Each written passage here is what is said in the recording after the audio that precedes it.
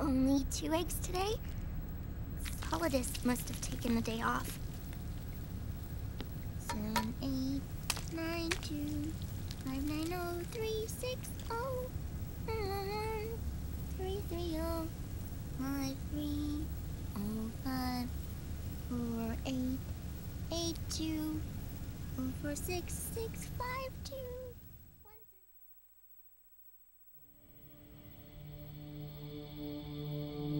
3. The Manhattan incident triggered a serious public backlash. Now the U.S. has to think twice before intervening militarily in other countries' affairs. This has fueled a push towards military privatization, with PMCs at the heart of that movement. PMCs? Private military companies? That's right. PMCs have no basis in nations or ideologies. They are private enterprises, driven by profit. In addition to dispatching mercenaries to war zones, they secure weapons and train local soldiers. They're contractors for war itself, and business is good.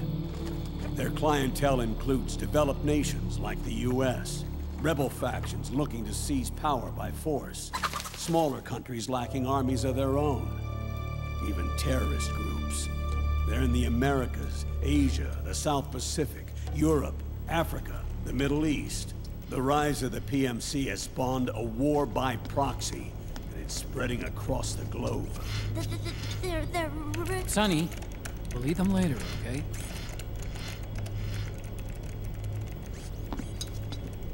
Every age has its mercenary. These PMCs are nothing new. We've been dealing with them since before the turn of the century. No, Snake. They're nothing like the mercenaries of the past. They're ready. Sorry, I'm a little busy right now.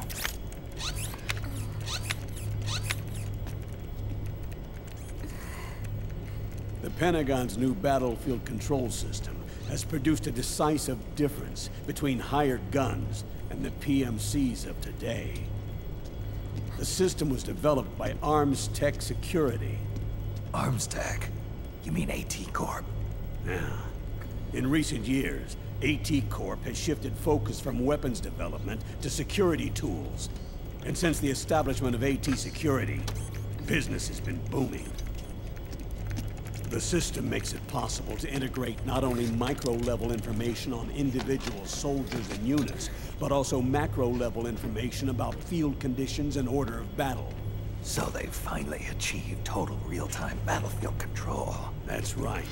And as a result, the global presence of PMCs has grown explosively. Truth is, the rise of system-controlled PMCs has led to a dramatic decline in civilian casualties and human rights violations on the battlefield. A cleaner, safer battlefield. Makes for nice propaganda.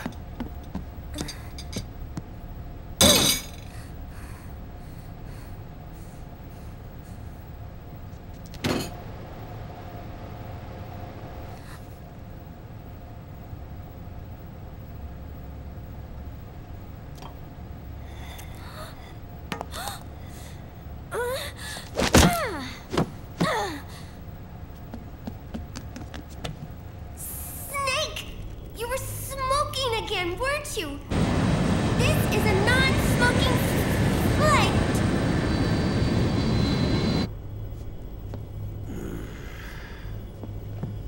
There's more. State governments and rebel groups can't match the maintenance price of standing forces. PMCs, by comparison, are reliable, easy to use. It wasn't long before everybody had them on the payroll.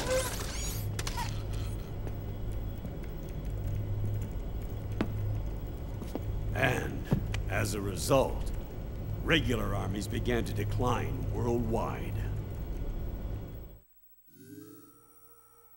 It's hard to believe, I know, but PMCs are beginning to overtake conventional armies in terms of scale. Nowadays, it's the PMCs who serve as standard battalions. They already make up 60% of all combatant forces in zones of conflict. 60%? The fact is, the world now depends largely on PMCs for waging its wars.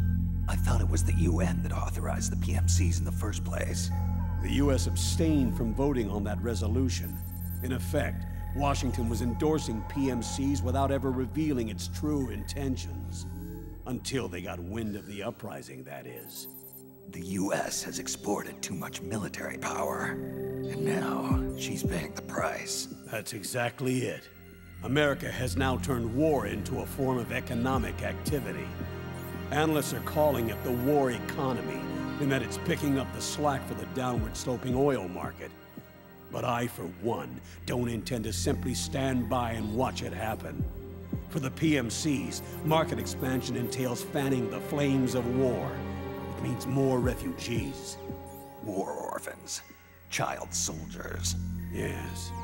Even as PMC soldiers get more specialized, they're also getting younger. Mercenaries spun off from state armies. Unmanned weapons. Child soldiers. Proxy battles in a new Cold War. There are hundreds of PMCs in business worldwide, and their numbers are growing. Currently, 5 of them are big enough to be labeled global powers, 2 in the US, and 1 each in the UK, France, and Russia.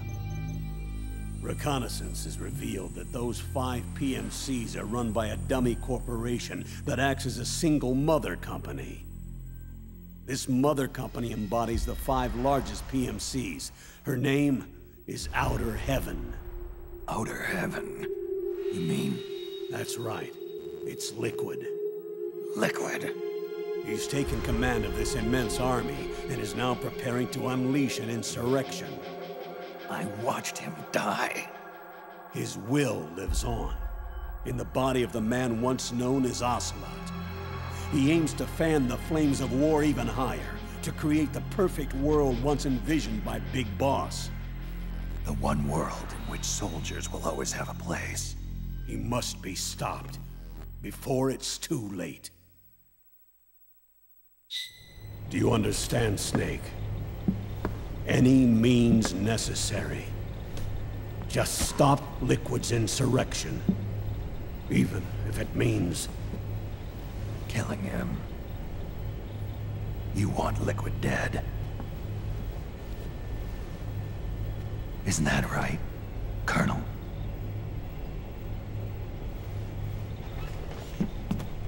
I'm sorry. I know. This isn't justice. It's a covert assignment. A hired hit. A wet works op targeting the head of a major multinational corporation. Why me? Because of the military might of the PMCs, and the effect they have on the economy. War is to the 21st century what oil was to the 20th. The pillar that supports the global economy. You'll recall a rather alarming report issued by that American think tank during the Cold War. One that described a new model for perpetual war. What we're facing now is a whole new ballgame. Iron Mountain's Delphi technique. That was fiction. It existed only on paper. The reality is far more serious. The global community is concerned, but they're all too afraid of the war economy collapsing to do anything about it.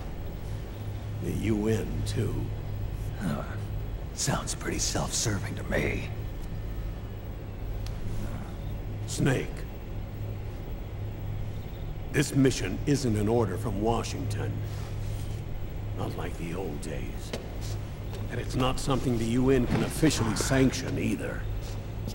But we can't just look the other way, while Liquid plots this insurrection. If we fail to act, he'll become the greatest threat the world has ever faced. Snake.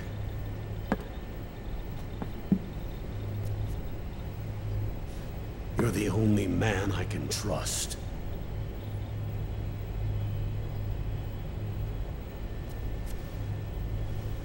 Fine. Let's hear it.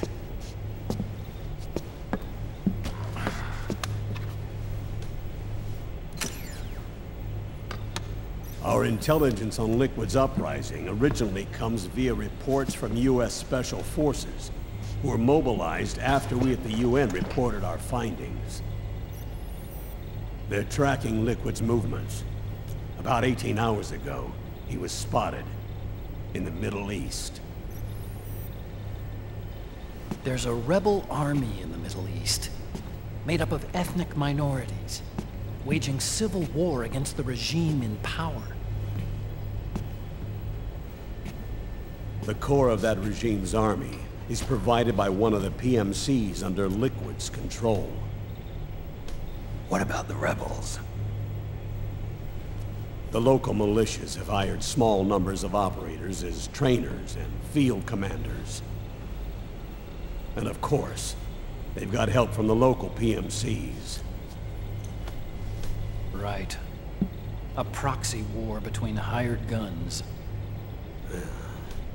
PMC versus PMC. A quagmire of war. All too typical victims of the new world economy. Snake, you'll be sneaking into the conflict zone via transport truck, disguised as one of the rebel army's hired operators.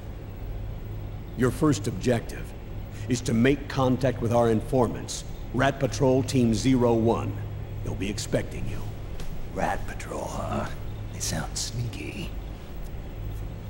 They're a special forces team assigned to the Army's PMC Investigation Unit, CID. CID. Real rats of the Army. No. I can vouch for them personally. Friends of yours? You could say that.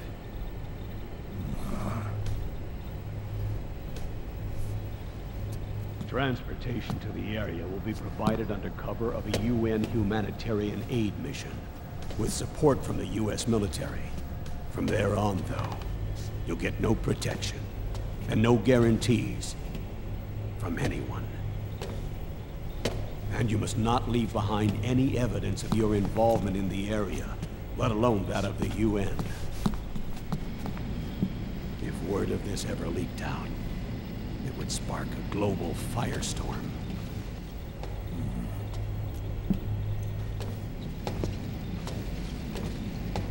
Snake.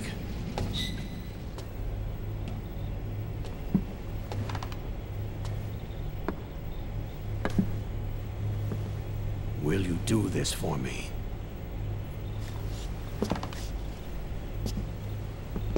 Will you terminate Liquid?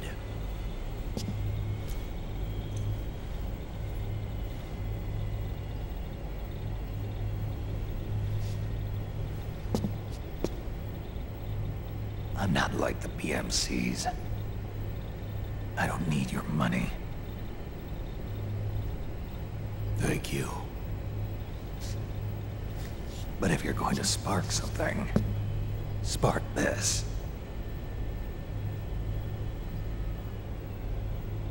Fine. I'll start my own fire.